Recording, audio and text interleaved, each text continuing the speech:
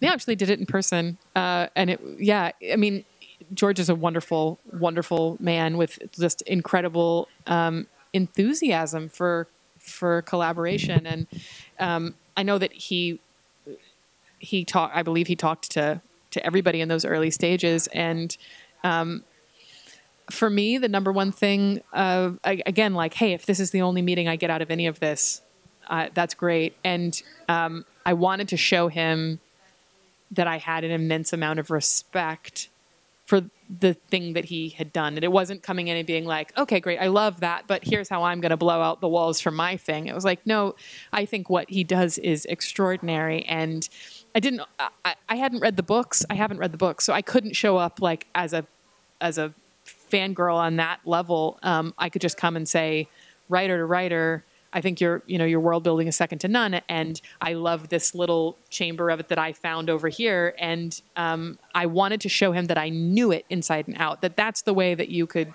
communicate respect. I really read the material. I really understood it. I metabolized it. I loved these characters, and I can speak accurately about it. I'm not taking any of this lightly.